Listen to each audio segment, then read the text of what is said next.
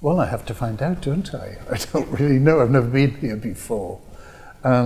Clearly, this appointment and my appointment to the Congregation for Bishops are going to make inroads into my diary, and that will mean more frequent trips to Rome. But fortunately, you know, Rome's not that far away, and I'll try and manage these things as best I can. We've had many cardinals in England and Wales. And also I was thinking back to Cardinal Newman and your links with Birmingham, your links with Catholic education in this country. Sure. What does it mean to you personally to be created a cardinal? Well, I suppose I haven't really taken it in yet. As I say, I do feel humbled and very conscious of my own shortcomings. But it's a summons, that's how I see it. It's another step in my life as a priest, and one in which I willingly embrace and simply promise to do my best. I dare say, you know, major profiles and things like that come after a person's died, not during their life. And because we all of us just get on and do our best day by day, and that's certainly what I'll do. Let's talk a little bit about the 22nd of February, the consistory. Just for those of us that might know exactly what happens, to the best of your understanding, what is the shape of the day or the weekend? Well, you know, I've never attended a consistory before, so this is another first for me. As far as I understand, on the 22nd of February, there is this formal gathering of cardinals in public. So it's a public ceremony in which the Holy Father announces again who the new cardinals are and presents each one, I think, with the symbolic biretta and the ring of a cardinal. And I'm not sure, I don't think that takes place in the context of the celebration of Mass. So the celebration of Mass then comes the next day on Sunday the 23rd, again in a big ceremony, presumably out of doors in St. Peter's Square. I think on Saturday evening, I think each new cardinal is given a place somewhere in the halls of the Holy See where he may receive those who wish to come and greet him.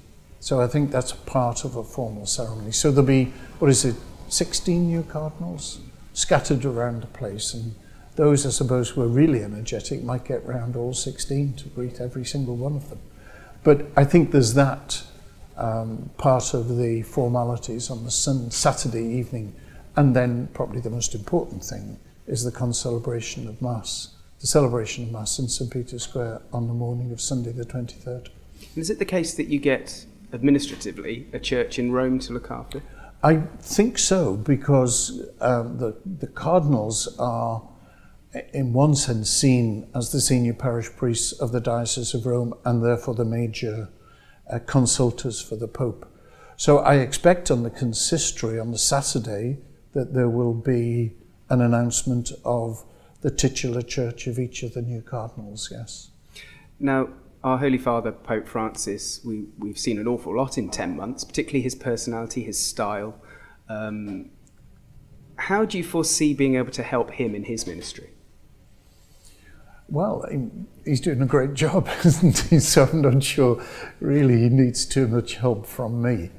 But clearly, most importantly, I will pray for him. I think this kind of strengthens the bond between us.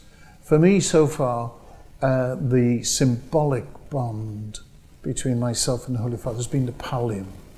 Because when I went to Birmingham, then I received from John Paul II the pallium, which was that special link between an archbishop and the papacy. And again, when I came to Westminster, I received a pallium from Benedict XVI. And they are symbols of that bond. But now to be a member of the College of Cardinals intensifies that. And clearly there are practical ways in which I will be asked to help. So, for example, I understand that every now and then there's a consistory of cardinals to discuss this or that theme. So there will be, I'm sure, meetings about the family in preparation for the Synod of Bishops. So that they will be, I think, for me, very remarkable experiences. and obviously quite new, to be directly in the company of the Holy Father to talk about some of the major issues facing the Church and the presentation of the Gospel in the world today. And in just short of a year, we've seen a lot of humility from Pope Francis, as indeed we did with Pope Benedict, particularly when he was over here in England and Wales. Do you think the office of Cardinal is a more humble one these days, perhaps, than it ever was? Well, I think the Holy Father would want to say, don't get carried away with all the fuss and bother.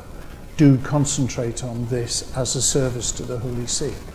And Pope John Paul II used a lovely phrase consistently. He talked of himself as a servant of the Apostolic See. And I like that phrase because it is that place of Rome in which, as it were, the apostolic character of the Church, that it comes from the apostles, is rooted. It sinks its roots into the earth, as it were, there. And to serve the strength of the Apostolic See, for me, is a great privilege. And finally, Archbishop Vincent, in your own diocese here in Westminster, you've had a great many well wishes from Catholics in England and Wales, from politicians, from senior figures. What would you say to all those people that have been very heartily congratulating you on this particular? Well, I've tried to, so far, reply to as many as I can. And the simple thing I say is thank you very, very much for your greetings and your good wishes. Please, please remember me in your prayers.